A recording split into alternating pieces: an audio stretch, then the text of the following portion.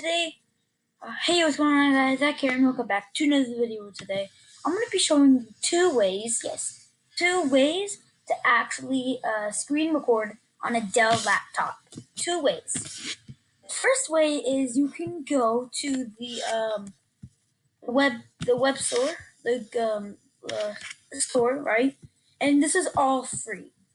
Every single one of it's free. You're going to search up screen. If it doesn't come up, mine didn't come up the first time. Okay, so will not work for you. X out and just search it up. Screencastify. Once you get this, you're gonna go straight to this one, the Chrome Web Store part. You're gonna click on it. It'll take you to the Chrome Web Store. We'll have this up. You're gonna press Add to Chrome. Once added to Chrome, it should pop up here. As you can see, mine's right here. It's recording. You press on it, you can have the webcam, as you can see right here. You can have the webcam, you can only record a tab, or you can only record a webcam. And basically that's the first way to actually screen record on your Dell laptop. The second one is to press the Windows key and G at the same time.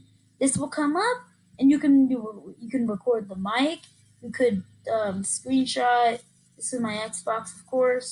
And you can just start recording. You can broadcast. You can turn on like game mode.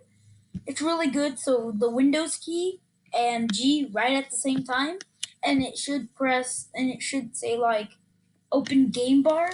Once it says open game bar, go ahead and press yes. I want to open game bar or something like that, and then I'll start screen recording. So let's start it right now. Let's start another screen recording. Key. Start it right now. As you can see, we're screen recording while screen recording. You press it and it moves up right to the top right. And now basically you can say slow.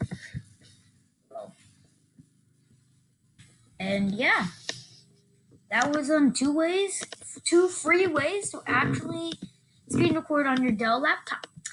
Thank you guys for watching. If you enjoyed today's video, be sure to leave a like and subscribe to my YouTube channel. Thank you guys for watching. Bye-bye.